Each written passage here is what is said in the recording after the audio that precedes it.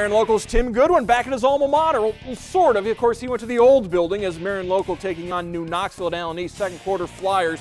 Emily Mesher off glass, 16-11, Marion Local in front. More from the Flyers running. Jessica Kramer to Chloe Berkey for the bucket, forces the New Knoxville timeout.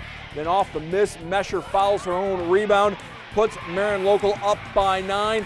Rangers aren't going away. Kenzie Schreier dumps to Abby Lagerman, and the foul. This one goes to overtime as well. And Marion Local wins the MAC matchup in OT by 4 points.